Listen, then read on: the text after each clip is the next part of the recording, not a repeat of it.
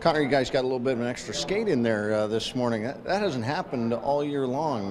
What was the thought process, or what was the message from the coaching staff about the extra laps out there?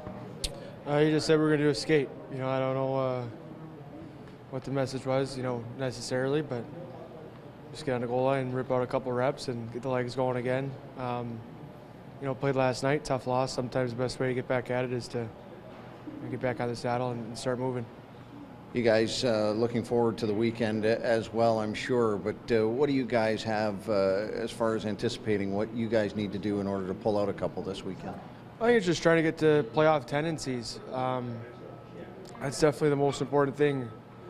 Every year you see teams in the NHL do it. The playoffs started last night. Of teams that have had good regular seasons, they come in maybe a little lackadaisical, coast a little bit in the playoffs, and game one, game two, they're not as sharp. It's hockey's a game of habits. You can't just flip the switch, and I think that's it's always a message all year long, but it's especially crucial given the proximity to playoffs here. Does it make these 3 games kind of a nice cushion for you guys before you jump into the real action? Yeah, it's nice. We got we're getting a lot closer to our real lineup in terms of who's going to play with who and line combinations, power play, PK, and things like that. And you just race to gel. That's the goal. Is you want to gel as quickly as possible. You want to get to a comfort level with everyone on the ice, and I think that's going to be extremely important before game one of whoever we face. Talk about the power play. You had some success on the power play the other night, and it seemed like the puck was moving swiftly. Is that a little bit of the message and the key to having success?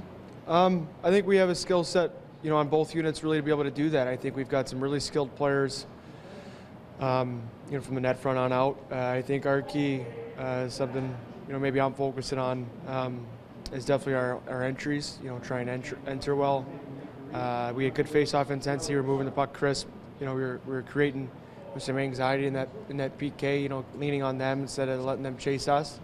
But power play is so important. Power play, PK are both so important. You got to come up with that timely effort, and that's probably what's more important than percentage is the quality of goals you're scoring in the playoffs or the quality of goals you're not giving up on the penalty kill. So, like I said, we're just trying to tidy up every last facet of our game come playoff time.